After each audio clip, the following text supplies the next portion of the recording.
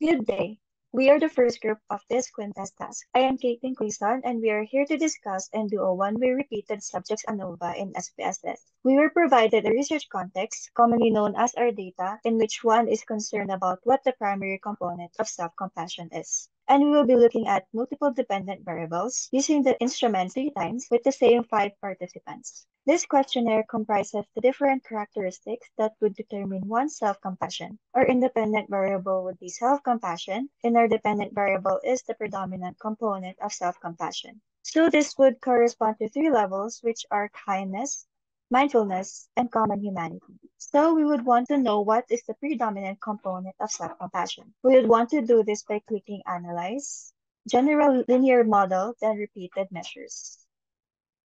The repeated measures defined factor box would pop up, and it is given that the factor would be self-compassion. Hence, we must input that. And there are 3 levels, which are kindness, mindfulness, and common humanity. Then click Add, then Define. The next box would define what these variables are, so we would understand that we tested each participant in these 3 different conditions. Then we would move each variable here into the within subjects variables. Next, we would go on to the plots, then put self-compassion on the horizontal axis, and add that, which will also help us to interpret. Moving on to the post hoc, we could see that we don't have any factors that are applicable for this. Thus, we're moving on to the next part, which is options. And we would want to put self-compassion in the display means for, then click on compare main effects, and then we would use Bonferroni. Then we would click on descriptive statistics as well as estimates of effect size. Remember that we would set the alpha level of 0.05. Then we click on continue, then OK. Then we would be able to run the analysis. Interpretation. Our first box right here is within subject factors. We should take a note at how the values were assigned to our variables, 1 being kindness, 2 mindfulness, and 3 common humanity, because this would play a part later in our plot. Next is descriptive statistics, which displays the mean of each test, standard deviation, and number of participants for each test.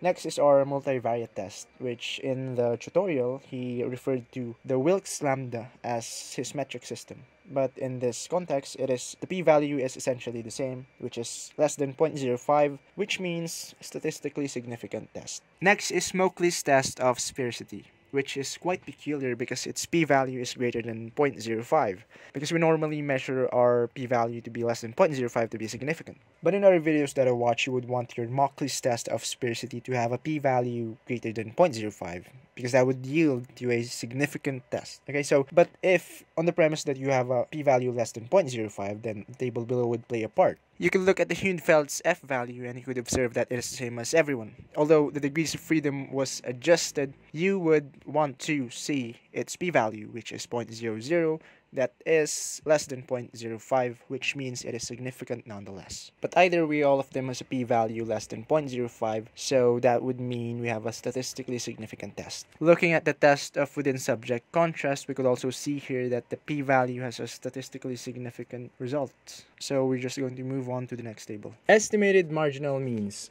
So just by looking at the mean score, we could already tell what is the predominant component of self-compassion, which is common humanity, that has a score of 8.28, rounded up to its second decimal place. In pairwise comparison, it displays the mean difference among the scores and standard deviation and p-value.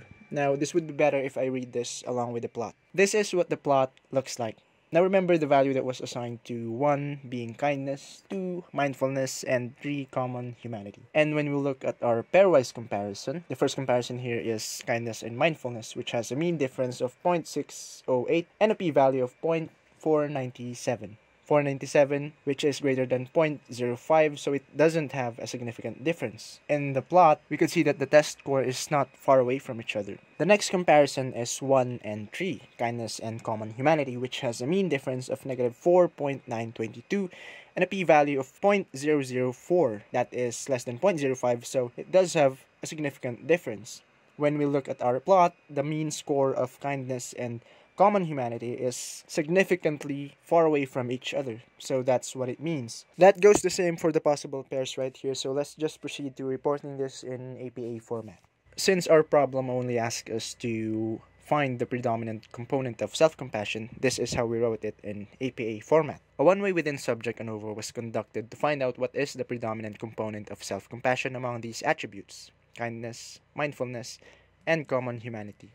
The results indicate that there was a significant attribute that predominates self-compassion. So we have our F value here, which we are going to refer to in our test of within subject effect. F and our degrees of freedom in degrees of freedom column and sparsity assumed row. And we also have our F value and our P value, which is displayed at the table. Then the next interpretation is post-hoc comparison using the Bonferroni adjustment revealed that self-compassion is mostly predominated by the attribute common humanity, which has a mean score of 8.28, which is statistically significant to kindness and mindfulness. However, the difference between kindness, which has a mean score of 3.35, and mindfulness, 2.75, is not statistically significant, with a p-value of 0.497.